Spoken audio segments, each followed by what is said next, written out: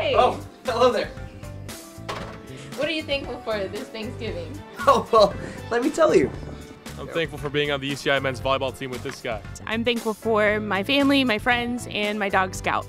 The fact that I can go to this school, education, opportunities. For this beautiful weather that we have. My health. Obviously the players inside our locker room. Helping our student athletes become successful both on the field and in the classroom. The student athletes, the hard work that they put in every day keeps us going. That's why we have jobs here. Thankful for all family and friends for putting up with me as a head coach. These two knuckleheads and the one that's not with us because he's still in school. The opportunity to be a father and a husband.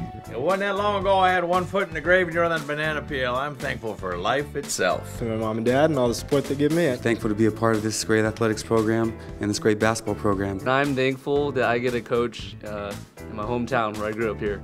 I'm very thankful that I don't have to wear a suit and tie to work every day. Apple crisp and cranberry sauce. The business office helping me get all my paperwork done. Tommy's great beard. The day after Thanksgiving, so I don't have to eat the Thanksgiving food. I'm grateful for our assistant coach, George Chang. The wonderful team that I am a part of and that season is here. Happy Thanksgiving from the women's volleyball staff. From the men's soccer, we're wishing everybody a happy Thanksgiving. Happy Thanksgiving.